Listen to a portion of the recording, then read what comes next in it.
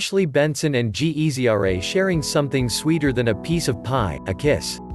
On Thursday, the paparazzi caught the Pretty Little Lies star and the rapper showing some PDA while picking up an order of pies from the Los Angeles restaurant The Apple Pan. According to an eyewitness, the two stars shared a brief kiss in their car after grabbing their to-go order. Their peck on the lips comes after Ashley liked a fan's post about her breakup from longtime girlfriend Cara. "You can't say they are dating just because of a like and some comments," captioned a photo of Ashley and G-Eazy.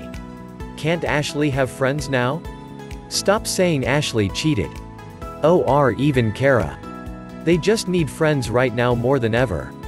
If Ashley's liking the post is any indication, then it would seem she and the rapper are nothing more than two very affectionate friends. On Cinco de Mayo, Cara, Margaret, Cole Sprouse, KJ Apa and Alex Fine got together for a pool party.